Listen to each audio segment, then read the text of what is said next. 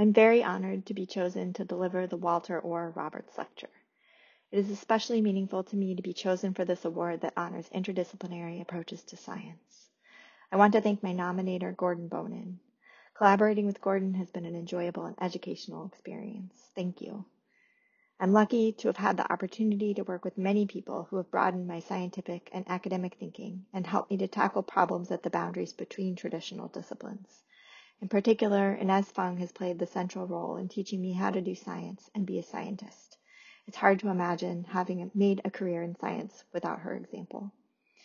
I'm also appreciative to have had the opportunity to work with graduate students and postdocs, Gretchen Queaton, Marlise Kovanak, Marisa Legou, Elizabeth Garcia, Jennifer Shao, Claire Zarakis, and Greta Shum.